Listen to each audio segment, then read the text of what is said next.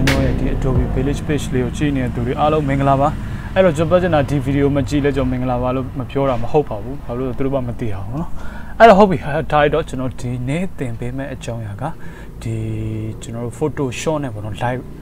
Lightroom နဲ့ Photoshop နဲ့ဘယ်လို link ချိတ်ပြီးတော့အလုပ်လုပ်လဲဆိုရရနဲ့ပတ်သက်ပြီးတော့ကျွန်တော်သင်ပေးသွားမယ်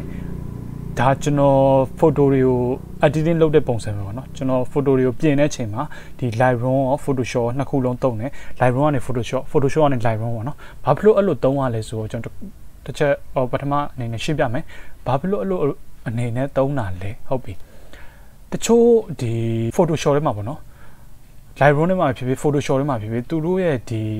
လုံးနိုင်တဲ့ဟာရမတူတချို့အရာတွေဆိုလို့ရှိရင်ဒီ photo Lightroom ထဲမှာလုပ်လို့ရတယ်တချို့အရာတွေဆိုလို့ရှိရင် Photoshop လာပို့အဆင်ပြေတယ်သူတို့ရဲ့ power နှစ်ခုကမတူဘူးပေါ့နော်အဲ့တော့ကျွန်တော်တို့က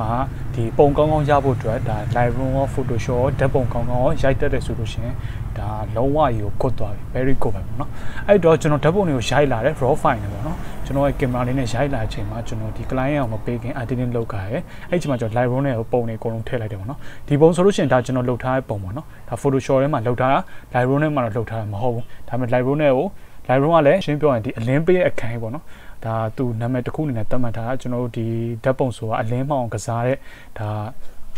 ါပညာရဲဆိုတာခါကျတော့ Lightroom လို့ဒါခေါ်တာဒီပုံကဒါ hard disk တစ်ခုအနေနဲ့ပါလေ Lightroom ကအလုပ်လုပ်တယ်ပုံတွေကျွန်တော်အကုန်လုံးထည့်လိုက်တယ်ထည့်ပြီးလို့ရှိရင်ကျွန်တော်မစိတ်လဲကိစ္စမရှိဘူးပိတ်လိုက်ရင်ဒီ software ထဲမှာအကုန်လုံးကျန်တယ်ပေါ့နော်အဲ့လိုပုံတွေအများကြီးနဲ့အလုပ်လုပ်ရလို့ရှိရင်ဒါ Lightroom ထဲမှာကျွန်တော်လုပ်ကြတာအဆင်ပြေတယ် Photoshop ကကျတော့ဒီအချိန်ပေးပြီးတော့တပုံတလေကိုပဲလုပ်ကြတဲ့ချိန်တွေမှာဆိုလို့ရှိရင် Photoshop ကကောင်းတယ်ပေါ့နော်ဒီ manipulate တွေလုပ်တာ composition တွေချတာမရှိအောင်ရှိရတဲ့ထဲဒါဆိုလို့ရှိရင်ရှင်းပြောအပြင်မှာကျွန်တော်ရိုက်ခဲ့တဲ့ view နဲ့တခြားစီပဲကျွန်တော် background ကိုဒါ change ထားရပေါ့နော်ပြီးတော့ဒီဟာကို cello effect တခုကျွန်တော်ထည့်ထားရပါတော့ cello effect ဆိုတာဘာလဲဆိုတော့ဒီအနားသက်တွေကိ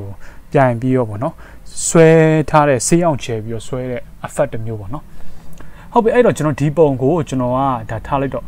့ကျွန်တော် Lightroom ကနေပြီး Photoshop ကိုဘယ်လိုပြောင်းလဲဆိုတဲ့အရာကိုပြောပြမှာနော်ဒီပုံကကြာ Photoshop ကနေ Lightroom ကိုပြန်ပြောင်းထားတဲ့အရာကြီးဒါပေမဲ့ကျွန်တော်ဘယ်လိုအလုပ်လုပ်လဲဆိုတော့ဒါဥပမာနဲ့ရှင်းပြအဲ့တော့ဟုတ်ပြီကျွန်တော်စလိုက်မယ်ဒီမှာဆိုလို့ရှိရင်ကျွန်တော် exposure ကိုကျွန်တော် short လိုက်မယ်ဗျာဒီမှာဆိုလို့ရှိရင် highlight ကိုကျွန်တော်ထားလိုက်ပါ short လိုက်မယ်ဗျာ exposure ကိုပြန်တင်လိုက်မယ်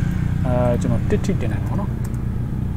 ပြီးရင်ကျွန်တော် vibrance တွေကိုတင်လိုက်မယ်ဗျာပြီးလို့ရှိရင်ကျွန်တော်ဘာလုပ်မလဲဆိုတော့ဒီမှာရှိရင် gradient fader ကိုကျွန်တော်ယူပြီးတော့ဒီကောင်ကြီးကိုကျွန်တော်အုပ်လိုက်မယ်ဗျာအုပ်ပြီးတော့ဒီမှာကျွန်တော်တိတာလောက်တဲ့ effect ကြီးပေါ့နော်ကျွန်တော်အပြာရောင်ကြီးပေါ့နော်ဒါတိတာအောင်ကျွန်တော်ထည့်လိုက်မယ်ဟုတ်ပြီးအဲ့ပြီးလို့ရှိရင်ကျွန်တော်တို့ dam ကိုဒါနှိပ်လိုက်မယ် okay အဲ့တော့ dam ကိုနှိပ်ပြီးလို့ရှိရင်ဘာဖြစ်လဲဆိုတော့ဒီကောင်းကင်ညာအပြာရောင်ကြီးပြီးတော့ဒီမှာဆိုလို့ရှိရင် exposure 1 highlight က -100 ဒီမှာ vibrance က100ပေါ့နော်ဒီပုံကလှချင်မှတော့လှလိုက်မယ်နော်ဒါကျွန်တော်ဥပမာအနေနဲ့ပြတာအဲ့တော့ကျွန်တော် right click ထောက်လိုက် right click ထောက်ပြီးဒီမှာ edit in ဆိုတာရှိရပါတော့အဲ့မှာ edit in Adobe Photoshop CC 2018ဆိုတာရှိဒါကျွန်တော်သုံးတဲ့ Photoshop version ပေါ့နော်အဲ့လိုသွားလဲဒါရတယ်ပေါ့နော်အဲ့လိုသွားလဲဒါ Photoshop ကိုဒါတစ်ခါလေးရောက်သွားမယ်အဲ့လိုမသွားဘဲနဲ့မှဒီကျွန်တော်တို့လုပ်ခဲ့တဲ့ဒီ Lightroom နဲ့အချက်လက်တွေကိုဒီ vibrance 100တို့ highlight -100တို့ကိုကျွန်တော်ကယူပြီးတော့အဲ့အချက်လက်တွေကိုယူပြီးတော့ Photoshop software ကိုကျွန်တော်ခုန်ကူးမယ်ဆိုရင်ရောရတယ်အဲ့ဒါကိုကျွန်တော်ဒီနေ့ပြောချင်တာအဲ့တော့နှစ်မျိုးရှိရယ်ဒါဆိုလို့ရှိရင်ဒါရိုးတနက်သွားအဲ့အောင်မှာကျွန်တော်ကဒီ adjustment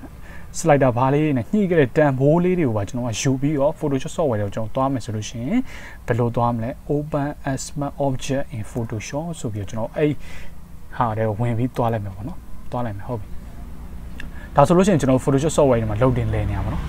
အဲ့တော့ကျွန်တော်ပြောခဲ့တဲ့အတိုင်းပဲဒီစောင့်နေတယ်ကျွန်တော်ပြောကြည့်အောင်ကျွန်တော်ပြောခဲ့တဲ့အတိုင်းပဲဒီသူ့ရဲ့အချက်လက်တွေကိုအကုန်လုံးယူပြီးသွားတယ်ပေါ့နော်အဲ့ဒါသေရောသေချာလို့လားပေါ့နော်ကျွန်တော်ဘယ်လိုပြန်ကြည့်လို့ရမလဲပေါ့နော်ဟုတ်ပြီကျွန်တော်အရှင်းမှာတင်ခဲ့တဲ့ video file လို့ပဲကျွန်တော် smart object အနေနဲ့သုံးလို့ရှိရင်ကျွန်တော်အမားတွေကိုပြန်ယူလို့ရတယ် data တွေကိုပြန်ကြည့်လို့ရတယ်ပြန်ပြီးပြင်လို့ရတယ်ဗျာကျွန်တော်တို့မှာအဲ့ခွင့်ရရှိအဲ့တော့ဟုတ်ပြီကျွန်တော်တို့ Lightroom ထဲမှာပြင်ခဲ့တဲ့ဟာတွေကိုကျွန်တော်ဘယ်လိုကြည့်မလဲပေါ့နော်ဒီကောင်ကိုကျွန်တော်တို့ဒါ smart object ကြီးပေါ့နော် smart object အဲ့ဒါကိုကျွန်တော်တို့ double click ခောက်လိုက်ပါခောက်ပြီးလို့ရှိရင်ခဏလေးစောင့်ဟုတ်ပြီ okay ပေါ်လာပြီဆိုချိန်မှာကျွန်တော်ပြန်ကြည့်အောင်ဒီမှာ exposure ကိုကျွန်တော်တို့1လို့ယူခဲ့တာဟုတ်လားဟုတ်တယ် highlight ကျွန်တော် -100 vibrance ကိုကျွန်တော်တို့100ယူခဲ့တာဟုတ်လားဟုတ်တယ်နော်အဲ့တော့ပြီးရင်ကျွန်တော်တို့ adjustment brush တွေနဲ့ဒီ fader နဲ့ကျွန်တော်သုံးခဲ့ effect တွေရှိသေးတယ်ပေါ့နော်အဲ့ဒါတွေရောပါလားဆိုပြီးတော့ကျွန်တော်ပြန်ကြည့်အောင်ဒီပုံမှာကျွန်တော်သုံးခဲ့တဲ့ fader တစ်ခုရှိရပါတော့ပြီးတော့ဒီမှာ radial fader ပြီးတော့ဒီမှာ adjustment brush တစ်ခုပုတ်ခဲ့ပါတော့ adjustment brush နဲ့တော့ကျွန်တော်မပုတ်ခဲ့ဘူးဒီ graduated fader ကိုကျွန်တော်သုံးခဲ့တယ်ပေါ့နော်ဟိုပုံမှာကျွန်တော်ပြန်ကြည့်အောင် window key နဲ့ဒီမှာကျွန်တော်ပြမယ်ဒီကောင်ကိုကျွန်တော်ယူသုံးခဲ့ဒီကောင်ကြီးပေါ့နော်ဒါကိုကျွန်တော်ယူသုံးခဲ့ပါတော့ okay ဒါမြင်မယ်နော်အဲ့တော့ယူသုံးခဲ့ဟာဟုတ်လားဆိုပြန်ကြည့်အောင်အဲ့တော့ကျွန်တော် Photoshop ကိုပြန်သွားမယ်သွားပြီးလို့ရှိရင်ကျွန်တော်ဒီ graduated fader ကိုကျွန်တော်ဝင်လိုက်တဲ့ချိန်မှာတွေ့လားဒီ graduated fader စရှင်းပြလို့ရှိရင်ဒါဒီ Photoshop ထဲမှာအကုန်လုံး smart object ဖြစ်နေယူလိုက်တဲ့အချိန်မှာကျွန်တော် data တွေအကုန်လုံးပါတယ်ဆိုတော့ amazing ပဲဗျာအဲ့လိုပုံစံမျိုးပဲမြင်ရမှာပေါ့နော်ဟုတ်ပြီအဲ့တော့ကျွန်တော်တို့ဒီ Lightroom ကနေ Photoshop ကိုပြောင်းတဲ့ပုံစံသိပြီနော်ဒီ Lightroom ထဲမှာကျွန်တော်အချက်လက်တွေပါတယ်အဲ့တော့ကျွန်တော် Photoshop တွေကိုကျွန်တော်ယူလာလို့ရတယ်အဲ့ဒီထဲကိုယူလာတဲ့အချိန်မှာကျွန်တော်တို့က smart object အနေနဲ့ယူလာခဲ့အဲ့ဆိုလို့ရှိရင်ကျွန်တော်တို့ဒီပြန်ဆယ်လို့ရတဲ့ဟာရှိရပါတော့အဲ့တော့ဟုတ်ပြီကျွန်တော် okay နှိမ့်မယ်ပြီးရင်ကျွန်တော်တို့နောက်ဆုံးတစ်ခုပြောဖို့လိုတာကကျွန်တော် Lightroom နဲ့ကိုဘယ်လိုပြန်သွားမလဲသွားလို့မရတော့ဘူးလားရတာပေါ့ဟုတ်ပြီခဏနဲ့ကျွန်တော် loading လဲနေပါတော့ Lightroom နဲ့ကိုကျွန်တော်ဘယ်လိုပြန်သွားမလဲ file ကိုထောက်ပြီးရင်ကျွန်တော် save လုပ်လိုက်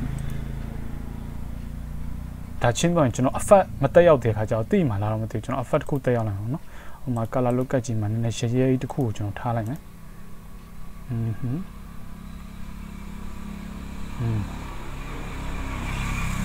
ဒီလိုပုံအောင်လေးထားလိုက်မယ်ဗျာမြင်တောင်လို့အဲ့တော့ဟုတ်ပြီကျွန်တော် Photoshop မှာဒီလိုမျိုးထည့်ပြီးပါပြီထည့်ပြီးသွားတဲ့ဟာကိုကျွန်တော် Lightroom ကိုပြန်ပြောင်းမယ်ဆိုရင်ရောကျွန်တော်စောနာပထမလုပ်ခဲ့တဲ့အတိုင်းပဲ file ပြီးရင်ဒီမှာ save ကိုနှိပ်ပြီးလို့ရှိရင်ဒီအောင်ပါဗောနော်ပေါ်နေလိမ့်မယ်ဒီမှာ68အဲ့ဒါလေးကိုခဏလေးပြည့်အောင်စောင်းပြီးလို့ရှိရင်ဒီထားပါဒီပုံအောင် effect လေးက Lightroom မှာပေါ်နေရလားဆိုပြီးကျွန်တော်ပြန်ကြည့်လိုက်တဲ့အချိန်မှာ okay ပေါ်လို့ရှိရင်ဒီမှာ तू ကအောက်မှာဒီဘားလေးကိုဖွင့်ကြည့်လိုက်တဲ့အချိန်မှာပုံနှစ်ခုရှိမယ် before နဲ့ after နဲ့ပေါ့နော်Lightroom ထဲမှာအဲ့လိုလုပ်ပါအဲ့တော့ဟုတ်ပြီဒါလုံး amazing ပဲเนาะတကယ်တော့လူချင်းမျိုးဘယ်လိုပြင်ကျင်လဲဆိုလို့ရှိရင်အဲ့လိုပြင်အဲ့ဒါလုံးဝအားတာတဲ့အချက်တစ်ခုပဲပေါ့နော်ကျွန်တော် advantage တစ်ခုရနိုင်တယ်ပေါ့နော်ဟိုဘက်မှာလည်း experience ဖြစ်တယ်ဒီဘက်မှာပဲ experience ဖြစ်တယ်ဘာဖြစ်လို့ Adobe Lightroom နဲ့ Photoshop က link ချိတ်ပြီးတော့အလုပ်လုပ်လို့ရတယ်ဆိုလို့ရှိရင်သူတို့က company တစ်ခုတည်းကနေပြီးတော့ဒါထုတ်ထားတဲ့ software ပဲဖြစ်လို့နောက်ပိုင်း video တွေရောက်လို့ရှိရင်လည်းကျွန်တော်ဒီ Lightroom နဲ့ပတ်သက်တဲ့ဟာတွေကိုလည်းဒါတင်ပေးသွားမယ်ပေါ့နော်အဲ့တော့ဒီ video ကိုကြည့်ပြီးတော့တစ်ခုခုရခဲ့ရင်ကြိုက်လို့ရှိရင် like share လေးနဲ့လုပ်ပေးပါပြီးတော့ဒီပုံကိုကျင်းလို့ရအောင်လဲကျွန်တော် YouTube channel မှာ Adobe Village ဆိုတဲ့ YouTube channel မှာလုံးဝကျွန်တော်ပုံလေးကိုဒါ download image လေးဖြစ်ကျွန်တော်ချပေးထားမယ်ပေါ့နော်အဲ့တော့ YouTube channel ကိုလည်း subscribe လုပ်ပေးပါလို့ပြောရင်းနဲ့ပဲအားလုံးကိုကျေးဇူးပါခင်ဗျာနောက် video တွေမှာကျွန်တော်ဆက်တွေ့ကြအောင်